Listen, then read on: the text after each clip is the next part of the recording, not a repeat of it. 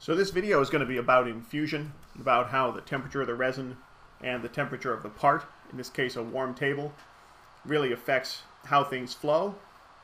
What I'm going to try to do is to make a part without flow media and use this caul plate made out of a piece of plastic shelf liner with some release on it, because it's something I had, to be able to see through and really check out what's happening as the infusion progresses and leave a nice surface so that the peel ply texture doesn't affect my ability to see what's actually happened inside the part. And it's pretty thin, just a couple millimeters thick, and straight E-glass, some stitched biaxial.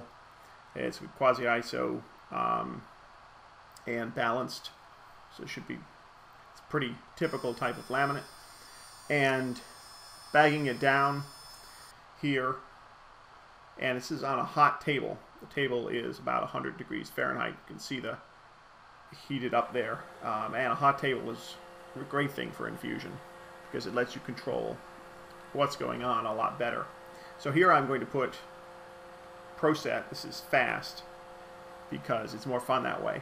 And it is about 65 degrees Fahrenheit, or floor temperature, by concrete floor. And mixing it up, I'm not going to do any degassing or anything, using my little 3D printed infusion clamp.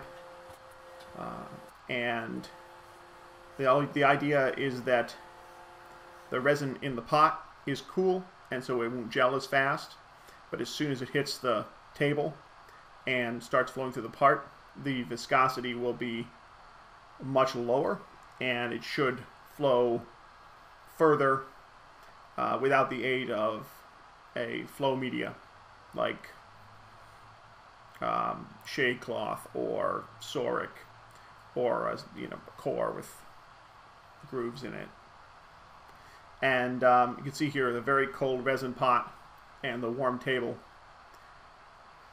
So it started out flowing pretty well. I marked it about once every minute, and then I lost track and just sort of marked it about every minute.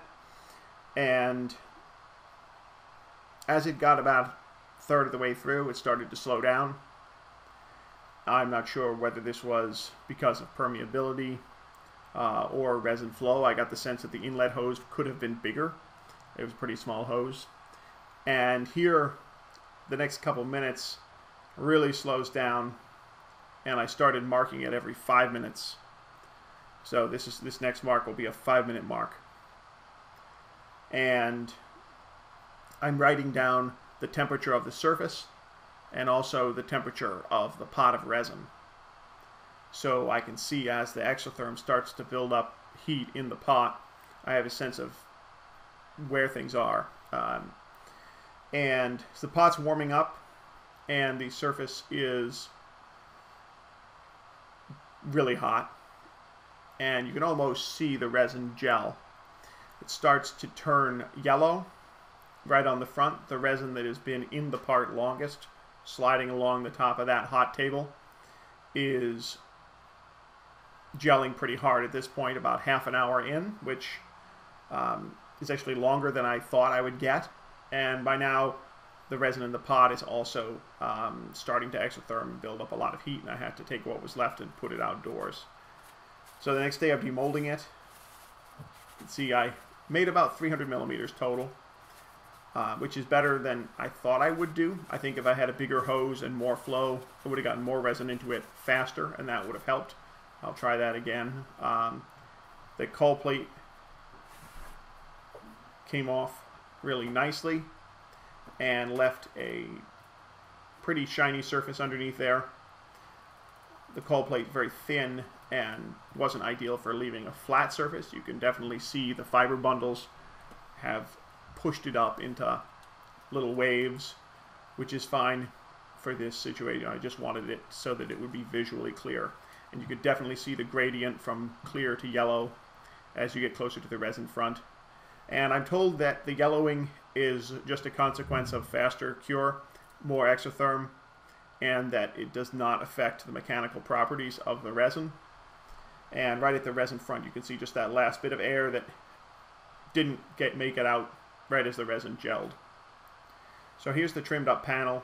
You can see the caul plate side is nice and shiny and definitely wavy from the fiber bundles. It's didn't quite get a 300 millimeter square out of it. And the Teflon side is a bit more dull, but it's very clear. There are almost no bubbles anywhere in it, except right at the vacuum front where it started to gel. And it was a really neat way to check out just how much heat affects viscosity and to try and get an infused part that didn't have flow media. So thanks for checking it out.